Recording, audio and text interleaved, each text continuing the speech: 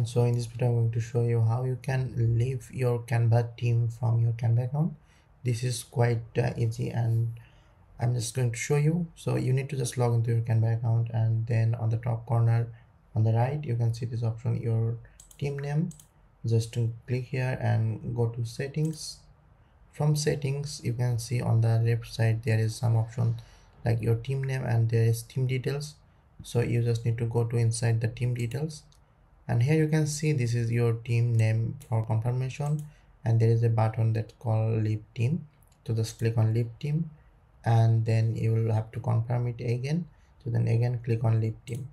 So that's it, and in this way you can just leave your team from your Canva account. And this is the way, and now you can see this is your personal account. So I hope this video helped, and if you learned something new, please hit the like button, and also subscribe to my channel for more videos like this.